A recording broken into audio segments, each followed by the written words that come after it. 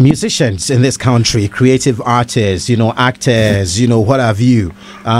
Many a time we'll hear they need support, after performing and doing all the things in life. So it's become a trend. You know that they start so well. Yes, and they don't collaborate so well.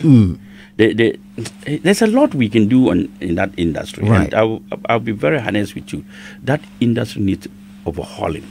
Overhauling. The creative arts industry needs overhauling. What kind of overhauling, Doctor? Leadership. Right. First. Right. What's the leadership like in that industry? What are the structures? Face it. So, Dr. Honorable Dr. Honorable Marco Krekumante, they are the leaders of the sector. You think they are not doing a good job? I think they can do better. Right. I'm not saying they're not doing good, but if they are listening to me, they can do better. We can have a meeting.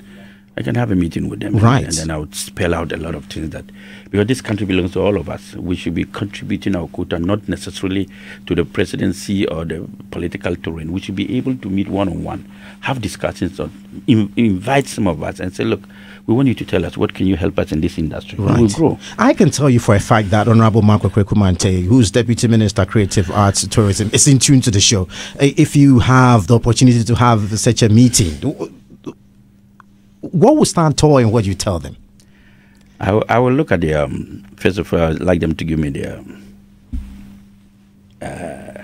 notes on what they've been doing over the years. What are their plans? You can have a plan that you don't execute. It's wasted plan.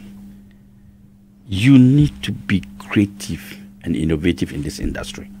And being creative and innovative in this industry means that you need to apply the things you outline. Don't say, I want to encourage the creative industry to visit Europeans to see how their own is and go to the US and exchange programs. And then you have it on your blueprint, but you don't do it. Right. It's waste because most of the time they have it, all these plans in their blueprint, but they never execute it. When you ask them, they say funding. It's a problem.